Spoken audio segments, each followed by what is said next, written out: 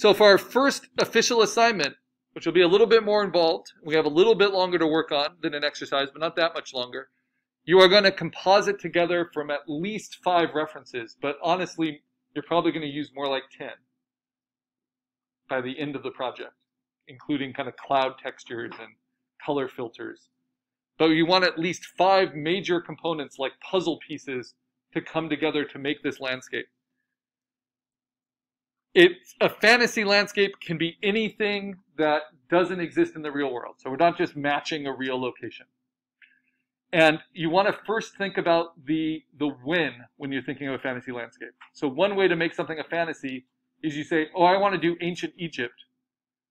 And I want it to be in the past, at the height of the Middle Kingdom.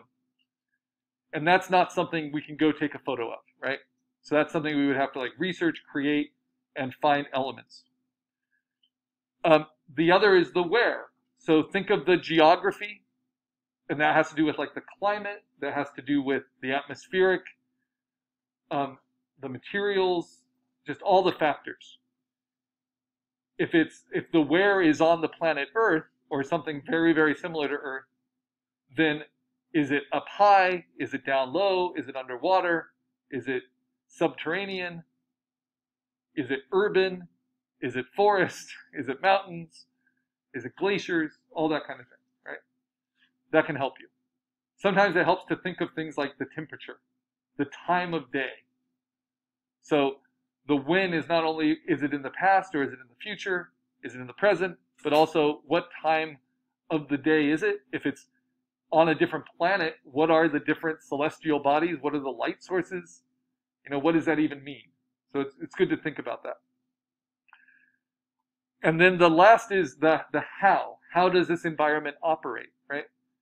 So if it's an icy environment, you get to kind of play with the physics a little bit, right? But it still needs to make sense to us visually. Are we going to have solid ice structures and then also running waterfalls? So you think, okay, well, how does that work? Well, then the waterfalls probably need to be something that's not the same substance as the solid ice, right? So maybe you play with different colors. So maybe the ice is multicolored and the water is regular color. Or maybe the water is syrup colored, and it has a different freezing temperature. So that's the kind of thing that subtly makes a fantasy landscape believable when you think through those things. And we want these to look like believable landscapes, that they follow their own logic. And that's why we're not going to put SpongeBob's house next to a photograph of a volcano, because that doesn't match the same kind of shared reality. If we want to make a fantasy landscape where it all looks like SpongeBob's house, then that's a good challenge, but we'll be more limited in the kind of resources we can find, right? And you can take from things like video games, you can take from things like wallpapers, you can take from all the different kind of travel photos that are out there, especially in Pixabay, that are high resolution. But you want them to be high quality. And once you kind of know those decisions, like this one, I knew I wanted kind of an arid desert. This one, the student knew they wanted just massive mountains and glaciers. This one, the one I passed around, they knew they wanted post-apocalyptic urban. And so they took things from Chicago, from Seattle, from lots of different sites, from different sources they found. These ones, this could be a night shot, this can be a sunrise shot. You want to think through all that stuff. And then this is actually how it works. So I actually get a lot of inspiration, this is one of my demos, from animation landscapes and background paintings. Because often those background paintings, whether it's for Looney Tunes or Disney cartoons, they effortlessly do this thing of 3 layers of depth with foreground, middle ground, and background. And so you want that. You want clear foreground, clear middle ground, clear background to get the most depth in your landscape, and that makes it the most versatile as a concept design. And then how do you go about it? So you start searching for images. I'll demonstrate that. I'm going to use Pixabay because they're copyright open and they're already large enough and high quality enough. They've been vetted.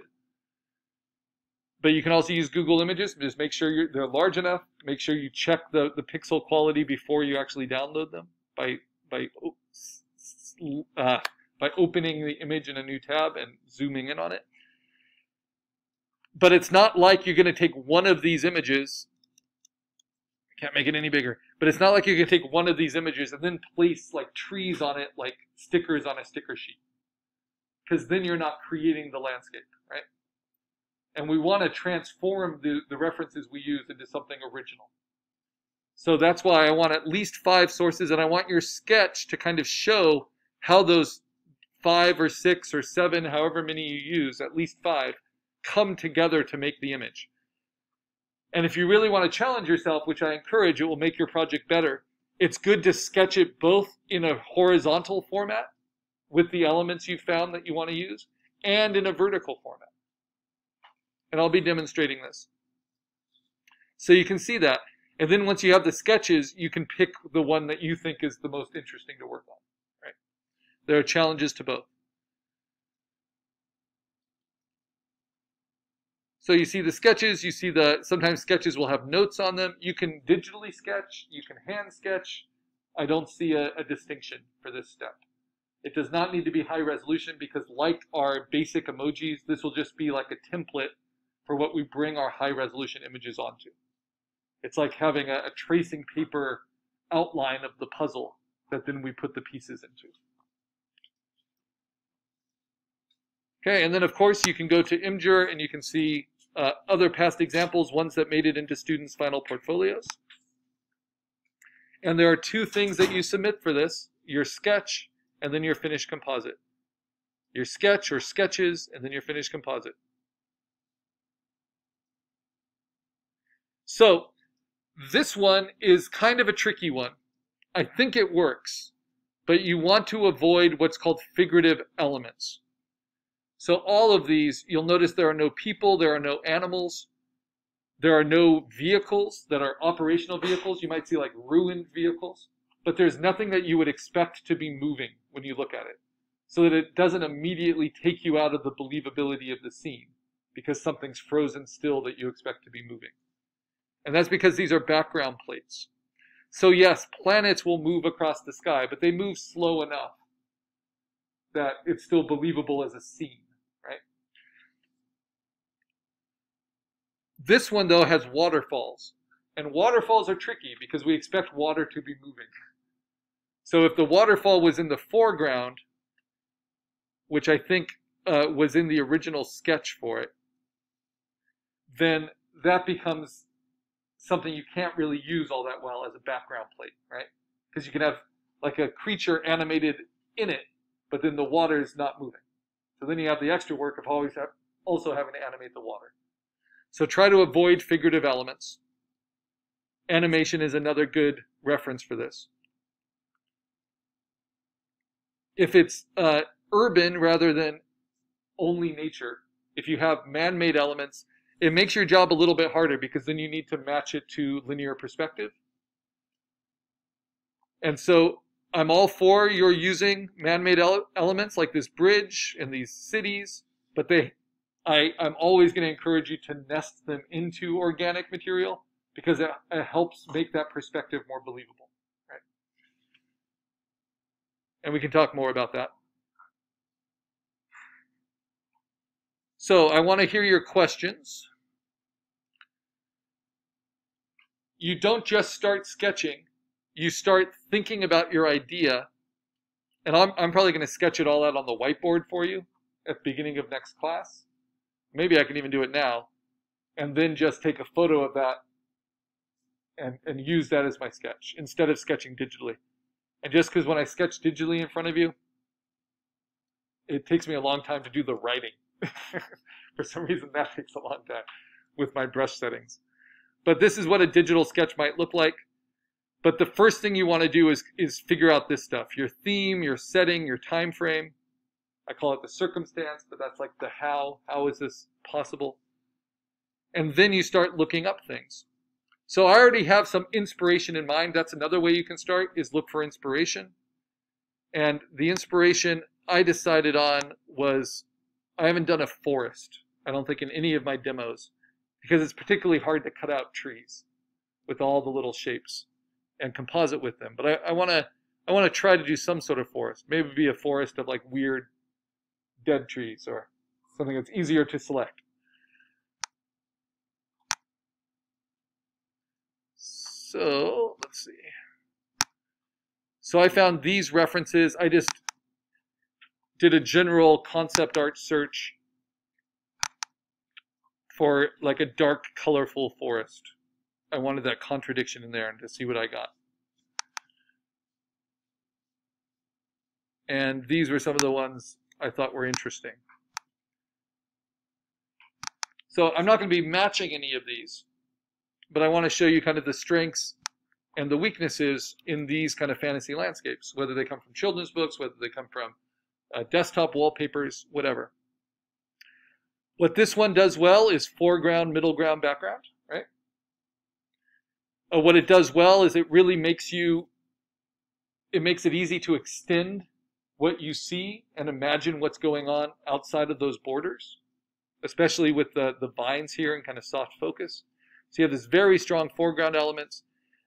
So it hints at this whole kind of mushroom city while only having to actually show us a handful of actual mushroom houses. And then it goes pretty quickly into a soft focus, brightly lit background, which softens edges and makes it a lot easier to hide a lot of stuff there. This one's a little bit moodier, and I dig that. I also like how it plays with scale, so where the huge tree is actually a background element. It's like so huge that it's mixing in the colors of the atmosphere. And how the foreground element is super simple, it's just these grasses. And then the thing that's most in focus, most contrasted, most clearly defined is the middle ground, which is where they have a figurative element. We wouldn't do a figurative element, but it could be like a really interesting rock formation or a really interesting bush or a really interesting piece of broccoli, whatever you want to use. It would be there. But I like how they're playing with the color. The color kind of shifts from one side to the other. That could be inspirational. And then we have some video game design concept art, which is really close to reality, right? You can see how this is almost just kind of a sketchbook from Brazil with the topography but then they just do this kind of unexpected scale and color choice where these palms, these ground palms, are way, way bigger than you expect them to be. And because of that, they're pushed into the middle ground rather than the foreground. And when you put a figure in there, again, we're going to activate our landscapes with figurative content later, but that really shows how this is kind of a fantasy land instead of something. So sometimes the imagery you're going to use is pretty typical imagery. You're just going to scale it differently, color it differently, position it differently in your sketches. So that's what I want to be inspired by. So I'm going to pause the video here. So we just got a few more minutes. So this is a super helpful idea, is you take the piece of paper, can't even stress how important this is. And still students will just like fill up their sketchbook, but you take it and then you actually make the boxes inside of it. There's so many reasons to do that, because then you can kind of like change the parameters if you want. You can make notes, and you don't need to draw this big. This can be super simple. So if I do an image search for unusual trees, and I think, okay, that's going to be my middle ground, like focal point. How do you draw it? You just kind of see what's there that you like. Like, I think that's pretty cool. And I'm not even doing a search yet. I should be, for like the large images. So I would go to tools and I would limit it by size. And ideally I would do this in Pixabay and not have to worry about it. But luckily, this is why we start with landscape. There's a lot of large resolution landscape out there. This one's cool. This is already like a neighborhood with these like crazy trees. Right. And then it's over 2,000 pixels, one dimension. So as long as it's not in a web format that I can't steal. And it's a little blurry, and it's not. It's in a regular format. This might be useful, right? So how do you sketch it? If I wanted to use some of this,